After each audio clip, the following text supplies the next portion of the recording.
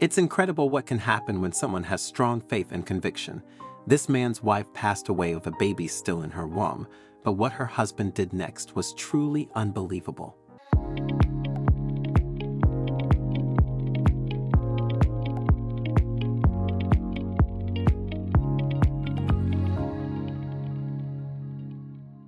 Scene, a banker who had dedicated his life to serving God, was a devoted Christian, well respected in his community for his humility and integrity.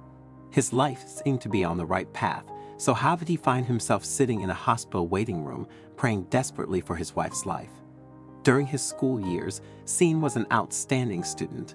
He graduated at the top of his class and received offers from some of the world's most prestigious universities. However, this straight-A student chose not to attend any of them. Instead, he opted for a university in his home state. When asked why he turned down the chance to study at renowned institutions, he said, "It was a great opportunity to study elsewhere, but I felt I was needed more here. I could just sense it. Those schools are filled with brilliant students, and it would have been a privilege to study there, but after praying about it, I knew they weren't the right choice for me." While in college, Scene continued to excel academically, achieving some of the highest results the school had ever seen in his early years. He didn't have much of a social life and had never been in a relationship. His life revolved around a classroom, the library, and his dormitory. But eventually, one of his friends convinced him to go to a pub with her. She was very interested in Scene and wanted to be more than just friends. The young lady had tried various ways to show him that she was in love with him, but when your only focus is on your next paper, it's hard to notice such things. That night at the bar, Scene and Tiffany shared drinks and stories about their academic experiences. They got along so well that everyone in the pub thought they were a couple.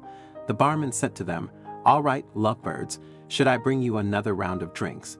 Or do you want to take your discussion to a more private place?" "It's not like that, not what you think.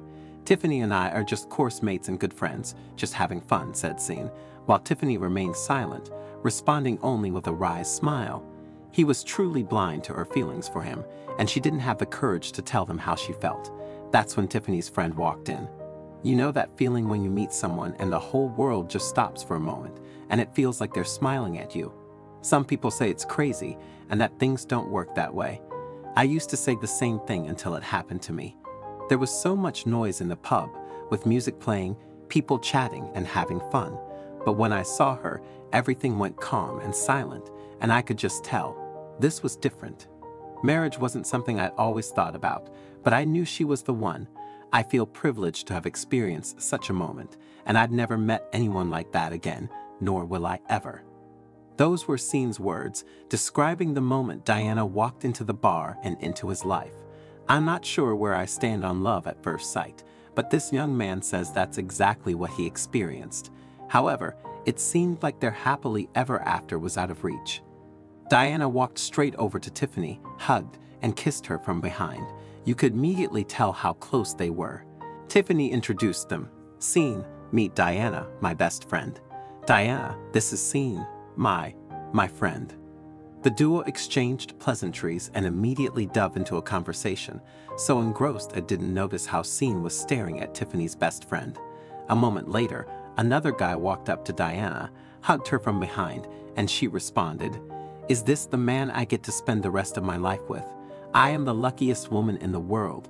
She turned and kissed him in a way that showed they were clearly in love. She then announced that her boyfriend Logan had proposed to her about an hour ago.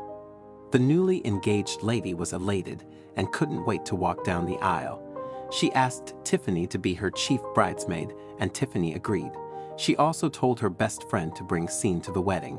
Everyone in the bar congratulated the couple, and one man even bought free drinks for everyone to celebrate their engagement.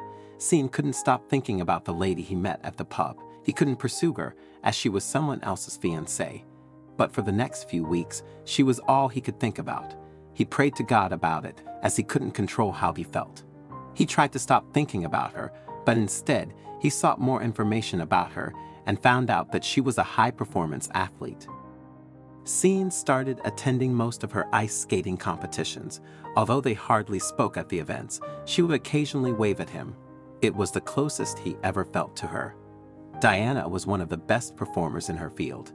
In every competition, she always finished among the top 3, but things changed before the global championships. She had just won the national ice skating title and was one of the favorites for the global competition. However, she discovered her fiancé Logan had been cheating on her with one of her closest friends and fellow skater, Sophia. This betrayal shattered Diana and affected her performances. She didn't do well in the global championships, finishing 6th. Shortly after, Diana realized she was pregnant by her ex-fiancé. But guess what? Sophia was pregnant by him too. The athlete went through a very difficult period, betrayed by both her friend and the man she loved.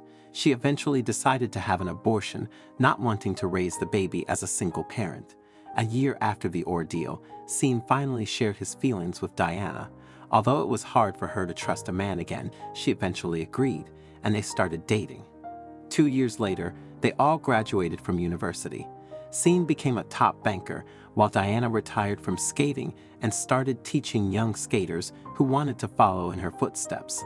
The couple was very successful in their careers. Sean's career progressed rapidly, and he remained deeply religious. Not long after, his wife became pregnant, something they had both hoped for, and they were overjoyed. After 6 months, her ultrasound revealed she was carrying a girl, but Diana was also a workaholic. She continued working even as her due date approached. One day, while at work, she collapsed and was rushed to the hospital. Sean arrived as soon as he could. He was worried about his wife, but never stopped praying. He had faith that God was in control of the situation. The hospital staff asked Sean to wait while they cared for his wife. After 2 hours of no updates, he was called into the doctor's office, where he received devastating news. His wife had a brain tumor that had progressed to a stage where nothing more could be done for her. However, the baby was unharmed. The doctors explained that their best course of action was to keep Diana alive for a few more days in order to perform a cesarean section and safely deliver the baby. During this challenging time, Sean never stopped praying or trusting that God was in control. He agreed to the doctor's plan, knowing it was what Diana would have wanted. Tragically, Sean lost his wife just before the baby could be delivered. However, the medical team assured him there was still hope. They performed a post-mortem surgery and successfully delivered the baby from her mother's womb. The newborn was then taken to the NICU and placed in an incubator. Sean called it a true miracle. After a few weeks, the baby was discharged and went home with her father. Sean admits he deeply misses his wife and doesn't believe he will ever fall in love again.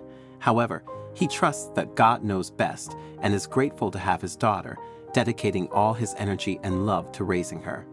I'm really keen to know your thoughts on this story, so please don't hesitate to share your insights in the comments section below. If you enjoyed this video and found it engaging, I invite you to subscribe to our channel for more similar content. Feel free to share this video. Take good care of yourselves, and I'm excited to connect with you in our future videos.